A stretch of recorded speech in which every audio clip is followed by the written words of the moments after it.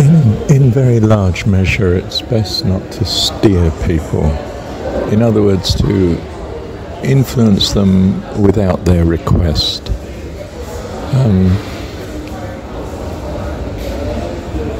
You give to him that asks. Now, for instance, am I steering you at the minute in what I'm saying? Not really, because in this situation where you're just watching a YouTube, you can choose to simply turn off. It won't have any impact on me because I don't even know you're listening.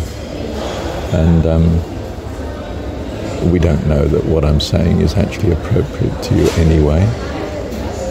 In other words, you're in a complete situation of freedom. You can listen if you want, and it's a blessing, or choose something that you feel might be better.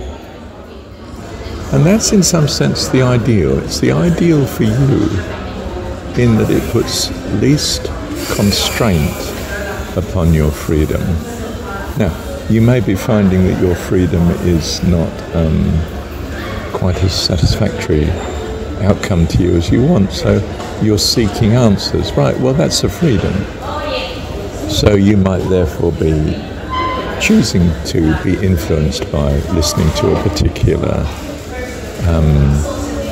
recording, watching a particular video, or you might choose to ask someone who you think is more likely to give you the right answer. You might ask their opinion. It's difficult in that situation because you can't stop them once they give signals to you that make you change your mind. Well, in the extreme, wish you hadn't asked them, or, well, you can see I had to record this straight away in noisy circumstances. I was in a food hall of a shopping mall waiting for my friends, and when I said of course they'd turned up and I had to stop, and that was fine.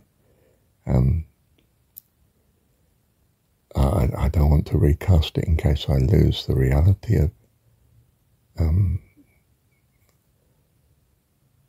the moment that I had then to tell you. May it be a blessing to you. Thank you, Dad.